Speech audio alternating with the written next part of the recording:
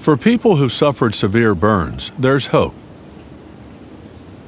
They can be treated with skin grafts using human skin that's been cultured in a lab. Patients who receive these grafts tend to develop less scarring and usually heal in a fraction of the time.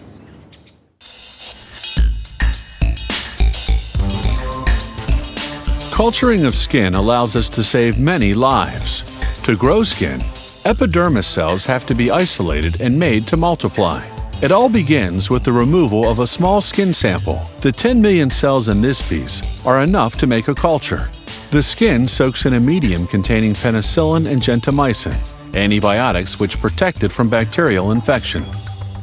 Now a piece of skin is cut and delicately sectioned on a Petri dish with a scalpel. The fat is gently detached from the dermis since it will not be needed in the culturing.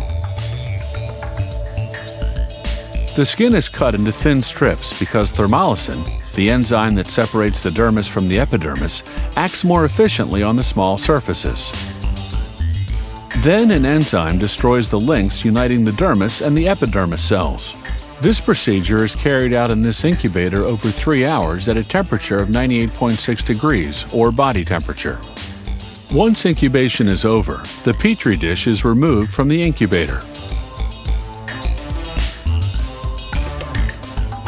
Only the epidermis cells, also called keratinocytes, are retained. The epidermis is detached from the dermis with great precision. Now the strips are placed in a trypsination unit. Trypsin, an enzyme, will destroy the links uniting the epidermis cells in order to isolate them. This operation signals the cells to multiply now that they're in a favorable medium. In order to increase the effectiveness of trypsin, the trypsination unit is placed on an agitator. The cells do not have to remain in extended contact with the trypsin. They're inhibited with a medium containing serum. Then the liquid containing the cells in suspension is drawn off. Now the liquid is centrifuged to obtain two fractions. The base fraction containing the desired cells is at the bottom of the tube, while the upper floating fraction containing the trypsin has to be removed. This upper fraction is drawn off with a vacuum system.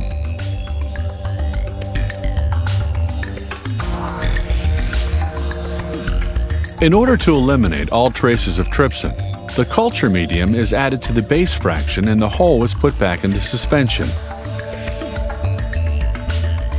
Now the cells from the small skin sample have to be counted before being centrifuged a second time.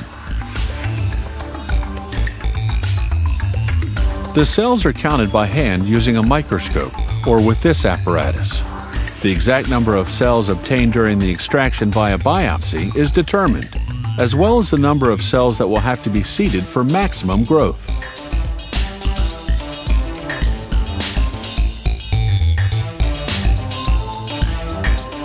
The bottom portion of keratinocytes is divided in these flasks, containing a culture medium whose composition resembles that of blood.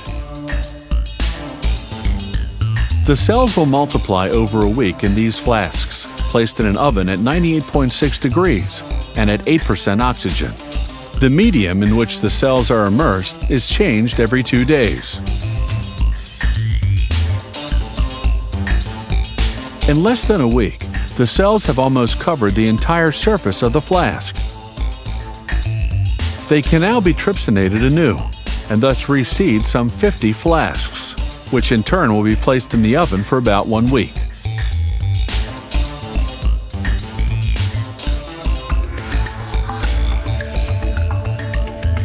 Skin strips carpet the inner surface of the flask. They are then detached with a spatula. The flasks are cut in two with a heating unit resembling a soldering iron.